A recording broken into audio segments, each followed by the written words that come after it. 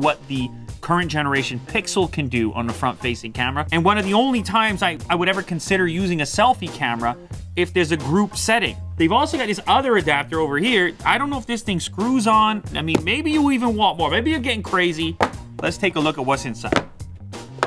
So we have that piece. That's the main component. Look, that's you, Jack. That's you and Casper. Is this a genuine leather wristband? No, absolutely not. The front adapter, man, this is pretty wild. This clips onto the front camera, and that's what gives you the wide angle in that department. Does this go on to protect it? Let's see. Oh, that's a magnet. That's well designed. Oh, that's a kickstand. Does that make sense, Jack? Yeah, that makes sense, right? Little kickstand option. I'm not sure why you need that. Who needs a digital SLR? That's all I have to say. Oh my God. Look at this lens. Wow. Holy. Ultra wide 12 mil. This for me, as cool as this is, it's like at this point it's getting a little out of hand. A lot of you are like, geez, get a real camera at that point. There are still some advantages though to using a smartphone, which is the fact that you're connected so you can share immediately. And that's kind of the place and way that people are consuming user-generated content now. Maybe you want to be out there shooting video, streaming it, broadcasting it immediately after. Then you could use something like this to get a look that is much different than what a typical smartphone is capable of. But for me, this is maybe a step too far in this situation, whereas this, I feel like is a lot more practical. When you're carrying the whole package around, it's still pocketable. All right, so, I mean, it fits on like a typical case. So this guy just slides in and you can see it kind of clicks at different points along the way. What are we looking at? I mean, we're looking at the 2 standard cameras and then we got another 6. That's an 8 camera setup, Jack. And then this guy, I guess, would slide like this and it clicks in. So there you go. Front camera, also wide now. Let's take a look at some of these focal ranges. All right, we have our favorite model here. He's ready to fight, Jack. Give him a deal. Give him a new contract. All right, so this is 1X standard iPhone camera. Boom, done. 2X standard iPhone camera. Boom, done. And then we're gonna slide on the first lens situation. Oh, you can tell right away that's wider. That's quite a bit wider. We'll move to the 2 on this same module. Go to the next. Ooh, we're into the zoom range.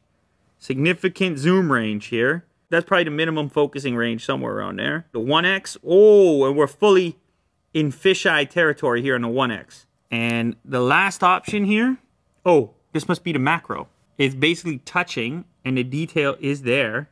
Oh my God, holy iPhone. Look at this. You see the grooves in the paint, okay? So the macro, very nice to have. You know what? Let's try and get this text on the Starbucks. That's one of the coolest things about these adapters is the macro, in my opinion. You can actually see the way it was printed on. You can see the stamp there. You can see the way the ink dried. How about this knife? Unbox therapy knife. Actual letters. Grain of the steel. Jack, you gotta be impressed, no? Look at that. Come on now. And oh my goodness, is this a 2X macro now? So that's the 1X, which is already like super close. You can see the grain in the object here. But you go to the 2X and you're like you're in the grain. Remember, it's 120-degree wide angle, which we showed you, it's way back from this guy. There was the fisheye as well, which gives you the black border around and that circular appearance, also very wide in interpretation. 10X macro, 20X macro, which we just showcased to you. And then a 2X telephoto, that's useful. That's sort of a more traditional or typical lens adapter. It's also the most common implementation we've seen for a secondary camera unit on most smartphones. It's just like throw the zoom in. So that's a little less exciting, a little less interesting to me. We might as well slide this on and see what we're working with. Now that's giving you a lot more weight at that point. Wow. Funny enough, this seems to have changed the whole like color of the frame as well. So it's a wide angle shot. So it gives you this cool kind of perspective. And it's just one of the benefits of having a bigger piece of glass. You can produce sharper images. Yes, it's an adapter. You're still using the lens on the camera, but This is just giving you an advantage over some of the smaller adapters on the travel piece. You guys can see there.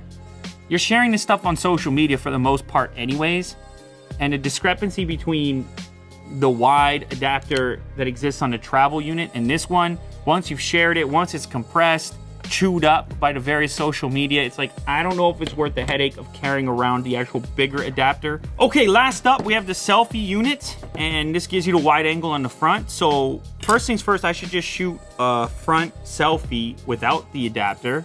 All right, regular focal range. There you go. Typical stuff, kind of boring. And then we slide this guy on. Oh yeah, that's wider. I mean, it's not crazy wide, but it didn't really do the thing I was hoping for it to do, which is give you enough leeway to fit other people in the frame. I mean, you're still in the territory of like fitting one other person, really. I think this piece is what this unit is all about. I think is what makes it cool. It's small, it has a magnetic cover. You can keep it on the case permanently, and you get this wide variety of possibilities for shots. You can really get creative with it, because part of the thing is with photography on smartphones these days is the smartphones themselves are doing such a good job algorithmically of letting you leave it in automatic mode and then referencing and changing the dynamics of the photo based on the neural network and all this wild technology. So it's kind of taking you, the photographer, out of the equation to a certain extent. You bring something like this onto here and it's kind of the best of both worlds, where you can still get creative, you can still make certain choices for focal range, which then changes perspective and changes an entire image. And then you can still utilize some of the smarts that exist within the smartphone to then kind of enhance those creative decisions. There you go, this is the travel set edition. Flimsy box right there. What's the price, Will? Lay it down, let us know. $69.99, you know what? $69.99? Catch a shot of a mosquito or something.